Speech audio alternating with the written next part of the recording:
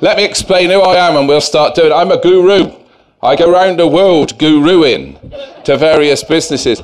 But you see, the whole of this today, the whole of the TED whole thing is about people coming with ideas. Ideas. But the ideas are supposed to make us change. So the whole day has been a complete waste of time because nobody ever wants to change. They hate it. We fear change. We've got an audience here of intellectual, thoughtful people who think things through and make life decisions and can kind of do.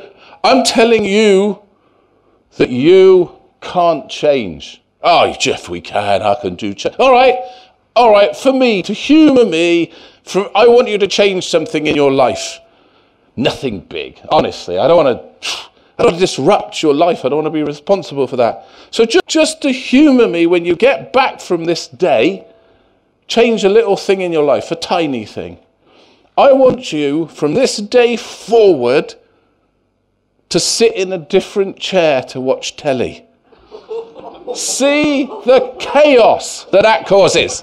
What are you doing sitting there? I went to see a guru, and he told me, yeah. And yet I am working with businesses and I'm supposed to be guruing to them and making them change. And it's a complete waste of time because nobody wants to change. And the other thing that business and schools and everybody is striving for is completely the opposite. It's competence. Oh, we want to deal with our competencies, Geoff. When you're competent, you never want to change. Competence makes you resistant to change. If you're a brilliant pianist, you'll never pick up a trombone as long as you live. And that's the whole kind of point. We have this thing where the businesses strive to make their people more and more competent and more focused. And then they tell them to change, which they can't. And this is kind of my job, and I really want to share with you over the next few minutes the frustrations of what I do. And change is not a thing that jumps out of bushes on you. It does sometimes, but I want you to do an experiment. I've got some lovely experiments for you to do after my presentation. And my first experiment is I want you to go to a really turgid, weird swamp somewhere, like Slough. And what I want you to do is to get a large galvanized bucket. And what you're going to do is you've got to find a really happy frog. Ribbit, ribbit. It's got to be content. It's got to be healthy. It's got to be happy in its environment. And I want you to scoop the frog up. Bear in mind that you've scooped it up with a big bucket of its pond water. So to the frog, it is still happy in its environment, okay? And then I want you to trundle home, pop the bucket on the stove, and turn it up full, and watch what happens. The frog will sit there, happy in its environment that it's always loved. Ribbit. And you get little bubbles. Bloop, ribbit. Bloop, ribbit. And then eventually you get a rolling boil, and the frog bobs to the surface like this. Dead, eyes white, steam from every orifice. And then you've got to stand back and say to yourself, what should... Look, all right, a lot of you are getting upset at the idea of boiling. Listen, if this upsets you and you can't bear to do it, you can do it with any domestic pet. Hamsters, kittens... Well, I worry about hamsters because I think they know because they scrabble and squeal. Anyway, listen. But the question, the point of this brutal experiment is, what should the frog have done? When? Where? At what beginning? How? Come on, oh rubbish. No. Come on, you sit there in your job. Oh, bank account's going down a bit. Yeah? A lot of people are being laid off at work. You know? And we sit there like stupid frogs, waiting to be when? Come on, when are you going to do the jumping? When? First bubble, second bubble, bit hot. All right. I want you to try it again and again. Boil a frog, till it gets boring. They never jump, right? So, we'll add some fun. We'll flip a coin. Heads you live, tails you die, right? Heads you live, tails you die. Wing! Tails, leave it boiling, right? Doing! Turn the gas off, whip. Right. Do you talk to the frog? What do you think the frog will have said? Oh, my God, you saved my life. Thank God you saved my life. No, the bloody great stupid green half-wit says, there you are, lad. Sit tight and the bloody gas goes out. No! Every time. Because you only ever get to speak to living frogs. Who's ever spoken to a dead frog? Well, if you had but, hello, little froggy. But on the whole, so everybody you ever speak to who gives you advice will say, just sit tight, don't do anything. The reason they say that is because they survived. They think they survived because it was something they did, which is cobblers. The thing is, the thing is with change, how do you do it? And how do I, in businesses, I went to an art college in the 1960s, and it was one of these places, they would search us for drugs when we went in, and if we hadn't got any, they'd lend us some for the day. And we thought we knew about it. The parallel universes, and we were all into Zen Buddhism. And Zen is the religion that says everything changes, man. The only thing you can be sure of is change. Yeah? Oh, wow, that's amazing. And we used to say Zen Buddhist things about change. We used to say things like, you can't stand in the same river twice, man. Oh, wow, no, because it's like changing and flowing. But the one that's come back to haunt me is we used to say, what a caterpillar calls death, we call a butterfly. Oh, that's like really beautiful because that little caterpillar, he's changing and he thinks he's dying, yeah? Oh, wow, my little stumpy legs has come off and my skin's going, I'm dying. No, little caterpillar, you're not dying. Little guy, you're not dying. You're changing. You're not dying, you're pupating. You will emerge with coloured wings. You'll sip nectar from the flowers. You'll make love for the first time. Sounds beautiful, doesn't it? But I'm working in organisations where the people joined as caterpillars. They don't want to be butterflies. I've tried showing them a slide of a butterfly. And there's always one at the back who says, you'll not get me up in one of those bloody things. And one day this company rang me. Geoff, we want you to check. What had happened was they'd done all the management things, total quality management, just in time, the whole thing. And they manufactured cars. And at the gate of the factory, they had got these perfect cars, all shiny and new and ready to deliver. But the mistake they had made was that they needed these cars delivered. So who delivers cars? Lorries. We'll deliver them on lorries. Who is going to drive these lorries? Lorry drivers. How do you find lorry drivers? Wanted lorry driver must be good timekeeper. How do you measure how hard they work? By the amount of cars they deliver. Oh, didn't they get on with it? They'd knock the wing mirrors off. They'd crack the windscreens. They'd scratch them. They'd batter them. They'd let the chain swing. And over a year, these drivers were doing £3 million worth of uninsured damage to these cars. So they rang me. Geoff, we want you to change our drivers. Me? How am I? You're supposed to be a guru. You're supposed to be an agent for change. Come and change them. How? And then I found this wonderful American book on management. It was called Company Heroes. By acknowledging and rewarding your company heroes, everybody on the team will want to behave like a hero, and soon you'll have a whole team of heroes. I got a room full of Manchester lorry drivers. Which one are you?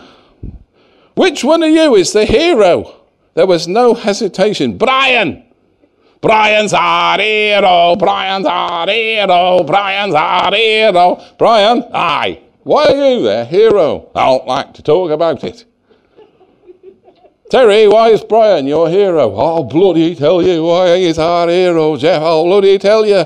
He went under low bridge and he had the roof off 8 Volvos.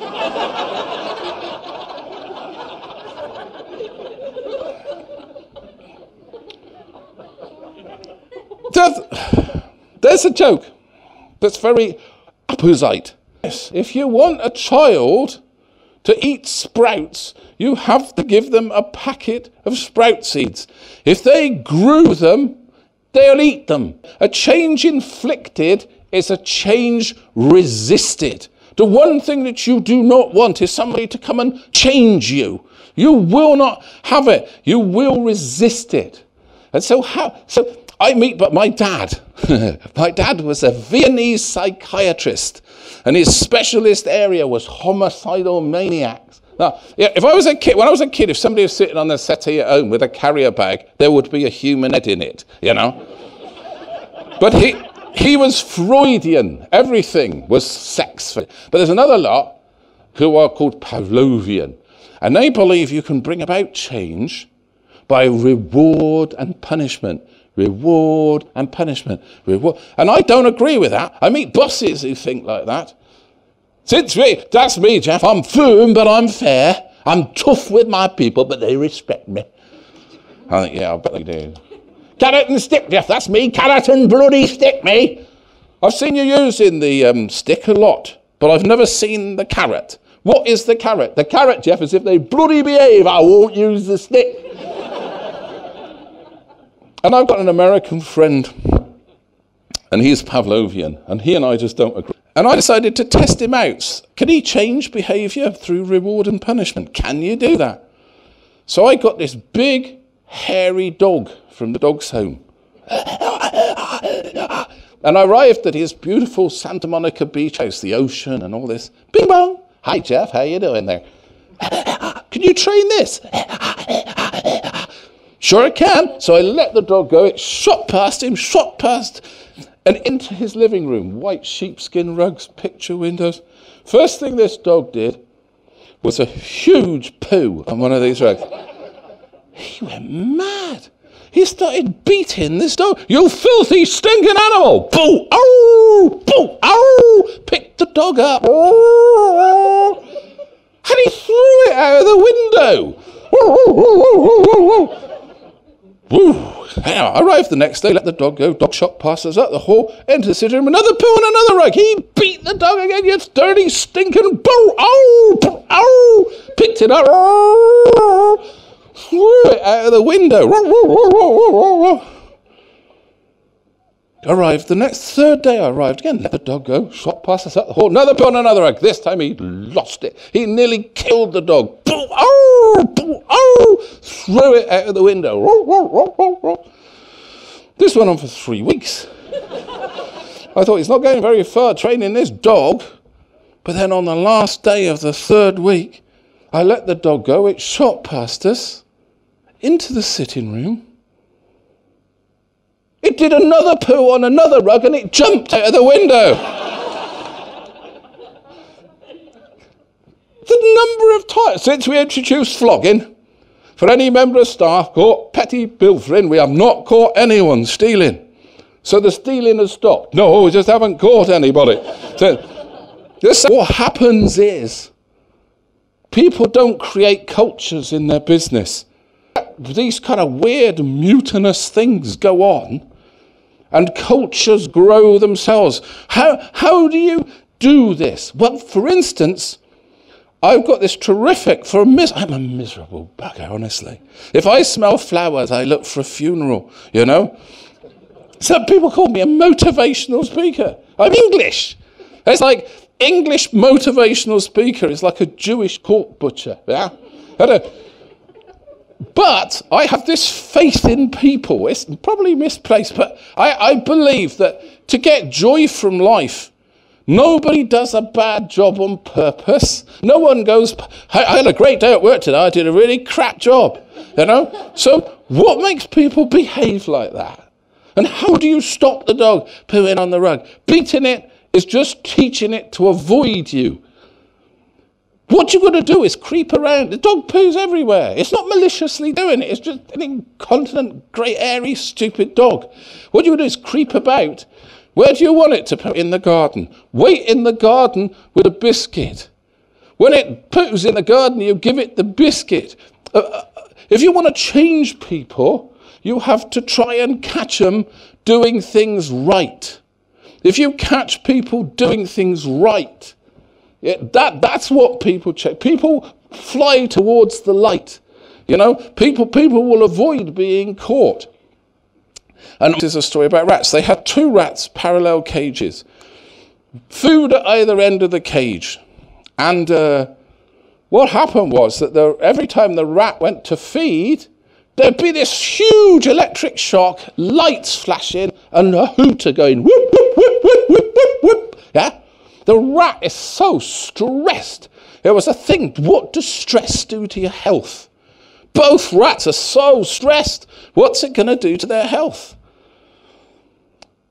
Every time the rat went to feed, whoop, whoop, whoop, whoop, zzz, ah, oh God. Yeah? But then one rat finds a button in its bed. By nuzzling the button, it shut the power off in the floor. Still got the hooters and lights, still terrify the little bugger, but he could feed. Button, well, off to feed. The rat in the cage next door realised that once the button was pressed, they could both feed.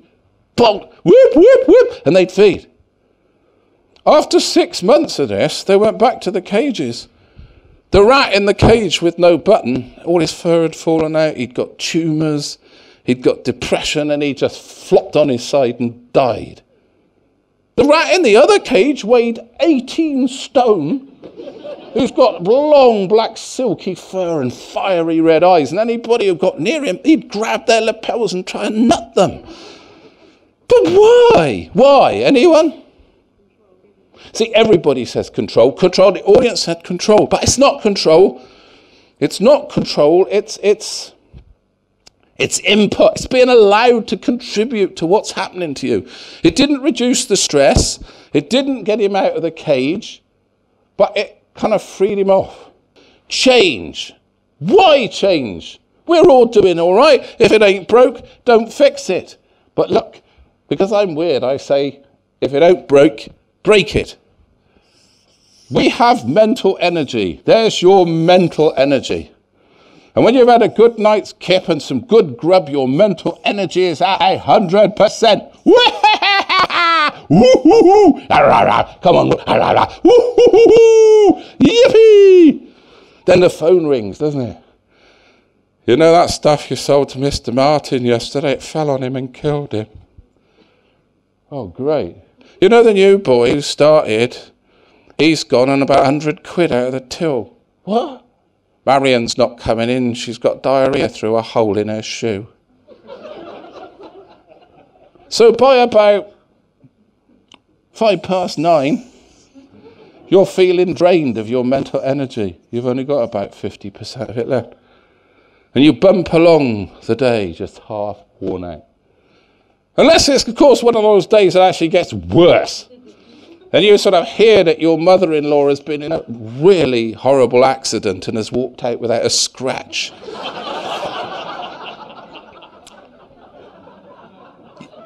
You're left with nothing. I'm nothing. Finished. I'm done. Gone.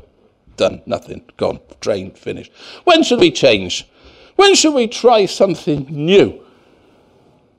It's got to be when you're full of energy and enthusiasm, isn't it? Change when you're feeling good, yes? Yeah, I'm so proud of you. I can see you nodding. Yeah, Geoff, you're nodding your heads. You are wonderful people.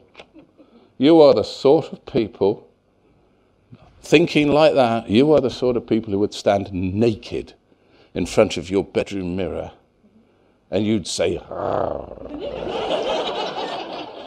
what a body, tight thighs, flat stomach, firm chest. Woo! Nah! Time to go on a diet. Is that right? Or are you really like me when I run naked across my bedroom and find I've got carpet burns on my arse? Oh God, I'm going to have to go on and on. I'm just saying, to sum up as the time's been to me, if we're going to do change, why don't we do it when we're feeling good about things, not when the wolf is snapping at our heels? Change is something we fear. If you want other people to change for you, you've got to try and catch them doing things right. Thank you so much, everybody. Cheers.